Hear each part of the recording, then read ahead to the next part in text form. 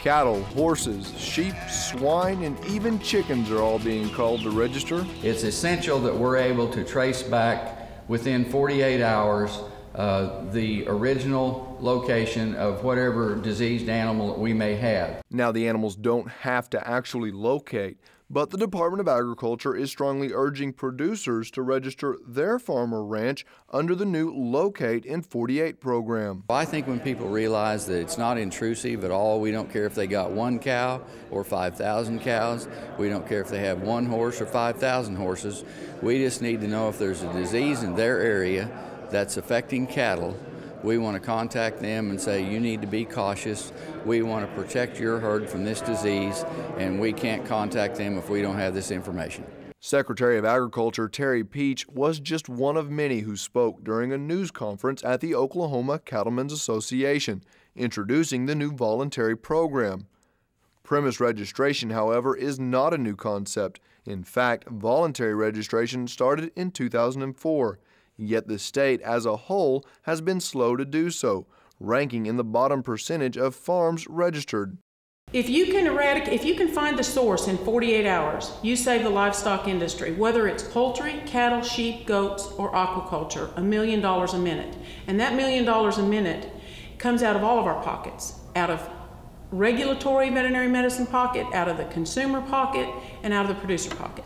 Dr. Becky Brewer is the state veterinarian and says the program is not used to spy on producers, rather to set up a quick, thorough response unit that only the Department of Agriculture would have access to. In theory, when an outbreak occurs, the first step would be to set up an incident command system in that location. Next, utilize the database of registered premises and create a grid consisting of 3 rings based on GPS tracking and proximity to infected area.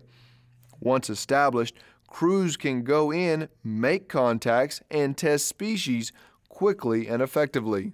We have a great tradition here in Oklahoma, a great agricultural tradition, and it's something that we need to protect and that we need to foster. Our agricultural lands are very, very important. We produce here in Oklahoma and in the United States the safest, lowest cost, most abundant food supply in the world, and we need to protect that. Even though the USDA nationally funds this program, a statewide advisory committee from all sectors supports it, especially the $2 billion beef industry. Cattle business is big business. The livestock business is big business in Oklahoma. It is prudent for us, in our opinion, to do everything that we can to protect our herd health. Executive Vice President of the Oklahoma Cattlemen's Association, Scott DeWald. We can give you all these statistics, the $2 billion industry, 5.2 million head of cows.